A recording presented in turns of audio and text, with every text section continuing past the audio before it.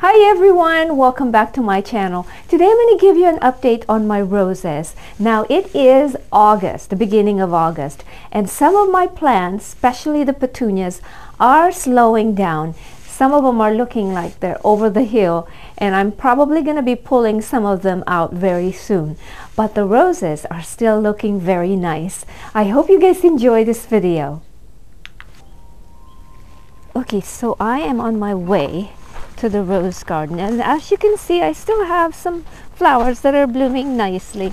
The petunias on this side are looking really nice, but there are areas in the rose garden that I wanted to specifically show you guys because it is looking really beautifully. So the first one that I want to look at, and I'm going to concentrate on the David Austin roses for now. This here is Darcy Bustle. Look at all the flowers on Darcy Bustle, especially over here on this side. Look at all the blooms that this has. Just gorgeous. And then next to Darcy Bustle is Charlotte. Now Charlotte has done really well this season, and it's bloomed so much. Look at this. It did not disappoint this year. Such a gorgeous yellow. So beautiful. Now we're going to this side of the garden. And this side of the garden is the one that I really wanted to show you guys, that is looking beautifully.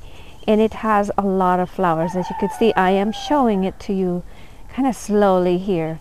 And we're going to go through each one of them. And we're going to start right here with Carding Mill. Carding Mill has all these blooms, and it is a huge bloom. Look at this.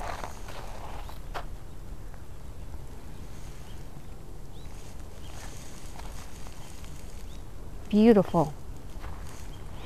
And then I'm going to step right in here because I do have Ancient Mariner here. I have two Ancient Mariner, and this is the other one. And this one is kind of late, but I saw from a distance that there are a couple of blooms on this Ancient Mariner here.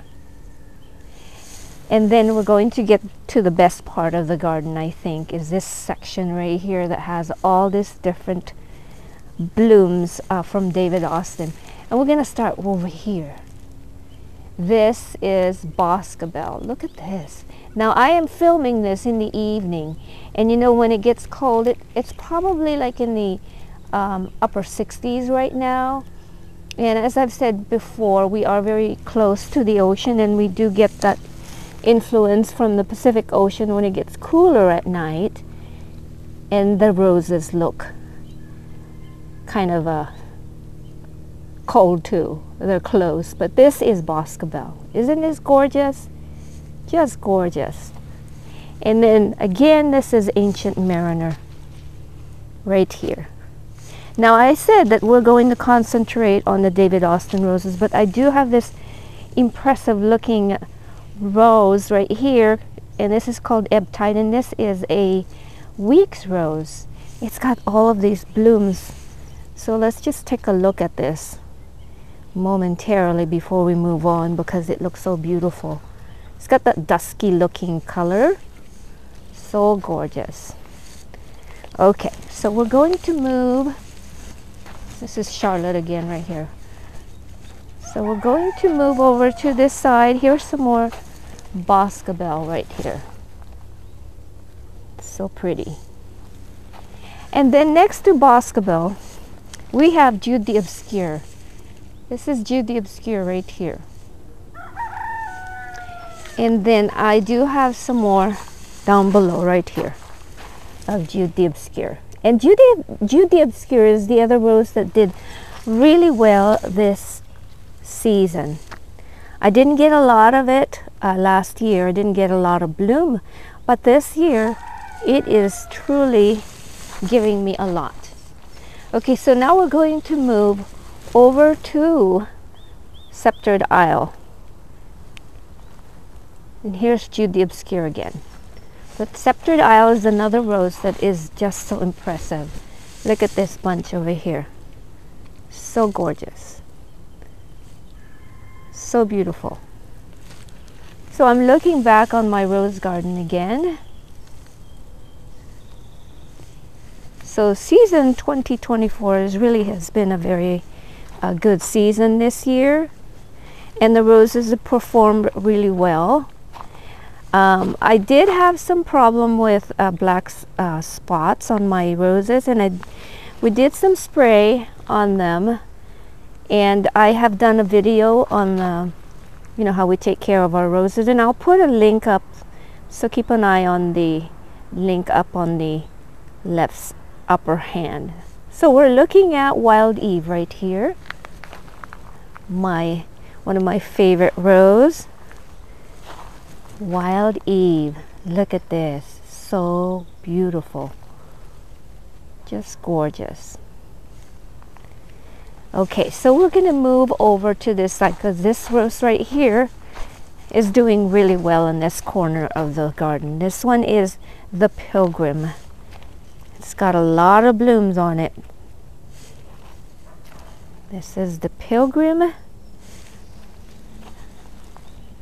Gorgeous, gorgeous rose. And then I do want to show you Violet's Pride over here in this corner is going to start to bloom. Look at these buds that are just waiting to open up. I'll come over here on this side, and I do have some that are starting to open, and look at all these buds. This is going to be such a gorgeous bush in a few days, or maybe in a week, within a week probably, if we get any more warm weather. One of my favorite week's rose is Violet's Pride. Okay, so I want to show you my hydrangeas. I have them lined up right here, looking really nice. So once again, we're going to take a look at these roses because they look so beautiful. So this is Darcy Bustle. If I were to pick the best bloomers for this part of the summer season, Charlotte would be one of them, because Charlotte has not stopped blooming. You can see all the beautiful flowers on it.